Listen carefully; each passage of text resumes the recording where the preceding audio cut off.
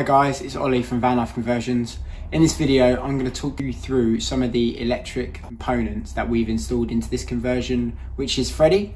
So to orientate you to where we are, we're in the garage space and we've got this small unit here which will house a 12-volt compressor fridge, and then this box here is the battery box which I've built to house the battery bank.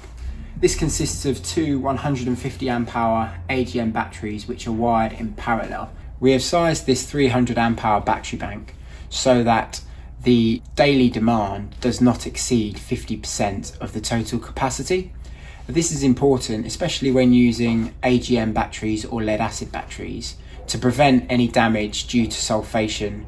The advantage of having the solar panels is that these batteries will be receiving a daily trickle charge, and therefore the damage is reduced dramatically. If you're going to be converting for a period of time under cover from sunlight, then it is advised to plug in the van using the mains hookup so that these batteries can keep topped up and not get damaged. It is a really good idea to work out how much electricity you're going to be using on a typical day inside your van. To do this, we use a spreadsheet method.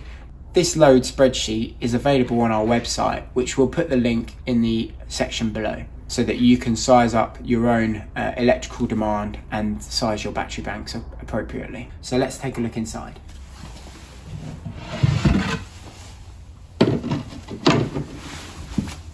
So as you can see, we've wired these batteries using 50mm flex tri-rated cable. The positive terminals are connected together and the negative terminals are connected together, and this creates a battery bank of 300 amp hours total. If you take a closer look, we can see on the positive terminals I've put this main fuse which is rated at 200 amps, and this is resettable by pressing this red button here. If you press this red button, you can shut off all of the 12-volt loads and 12-volt chargers. This fuse is designed to protect the cable which runs to the 3000 watt inverter and also to the chargers and the 12-volt fuse board. On the negative terminal, we've connected the Victron Energy BMV 712 shunt. What this does is it monitors all of the current going into and out of the battery bank, and it connects to a monitor which is located somewhere visible, and you can see how much capacity you've got left in your battery bank.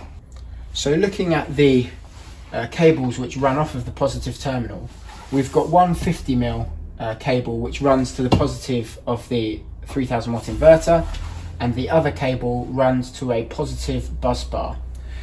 This bus bar is designed to minimize the amount of ring terminals that are connected onto the positive terminal of the battery bank, and it allows for a much cleaner install. On this bus bar, we have got a cable which runs to each of the three chargers, so the MPPT, the DC-DC and the mains charger. We also have a cable running separately to the fridge, and also another cable which runs to a 12-volt fuse board, which is what connects all of the circuits to the positive terminal. So the lighting circuits, the water pump, etc. Each of these cables has a strip link fuse which is designed to protect the cable itself, and this is rated about 75% of the total current carrying capacity of that cable. So a 10mm cable with a 70 amp capacity for carrying current will look to size the fuse at 40 amps. You can also see that we've got a negative bus bar which has 4 terminals on it. It has a earth connection which allows there to be an earth fault path when you're on mains hookup, and this is connected to both the chassis of the vehicle and the copper pipe which serves the gas appliances. It is important that all negative connections run through the shunt itself, so no circuits are bypassing the shunt. This is important because the shunt is there to capture all of the current that is going both in and out of the battery, and so all of the negative connections need to be made on the load side of the shunt. So this is the 12-volt fuse board. and it is labelled up so you can see which circuits are represented by each fuse. If there is a fault in any of the circuits, then a red LED will light up, identifying which circuit has an issue. You can easily replace the blade fuse with another, and it is important to not replace a fuse with one that is rated higher than is currently in the circuit. The 12 volt fuse board also has its own isolation switch, and this is this 50 amp 12 volt loads resettable breaker. So if you wanted to switch off all of your 12 volt loads, you could press this button here and that will isolate all of the 12 volt circuits. Looking to the top of the electrics board, we've got 3 Victron Energy chargers. These are the 3 chargers that we use in our off-grid conversions. An MPPT, which is designed to carry the charge from the solar panels on the roof into the battery bank, and this is rated at 30 amps.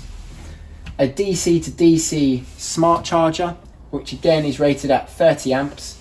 And what this does is this connects the leisure battery bank to the vehicle alternator once the vehicle is driving and the engine is switched on. And the final charger is the blue smart charger, again rated at 30 amps, which is the mains 240 volt charger. So when you're plugged in at an electric hookup point, this then becomes active and it will charge the battery bank via the mains electricity which is plugged in. The electric hookup point is connected to this consumer unit, and this consumer unit runs via a RCD to protect the circuits, and also a double pole circuit breaker which is rated at 16 amps. A double pole circuit breaker protects both the neutral and the positive cables because you want to be able to guarantee that correct polarity is achieved. But when you're traveling around various countries, it may be that the polarity is not guaranteed. So a double pole breaker just is an additional safety piece that's in the wiring regulations. This consumer unit has a circuit which is connected to 2 points that it serves. One is the mains charger, and the second point it serves is for the combination boiler. The combination boiler is able to run off gas, electricity, or a mixture of both. So when you're on a hookup, you can run your heating system solely off of the 240 volt electricity generated at the campsite. So this 3000 watt inverter is able to power most domestic appliances that you'd find, ranging from a hairdryer to a blender, and this inverter will serve a double socket. It is controlled either by pressing the rocker switch on the inverter itself, but as it's located in the garage space, we find this inverter's best feature is the use of a remote control. So if you set it to the second option, you can turn the inverter on by pressing this red button and it gives an audible beep. You now know that the double sockets in the living space are live, and when you're done using them, you can turn it off. You hear a small click and that lets you know the socket is not live anymore. The advantage of having this capability and not having the inverter on all the time is the standby does draw about 1 amp of current just when it's not powering anything, but just for the internal features. So being able to turn it off when it's not in use is a really good feature.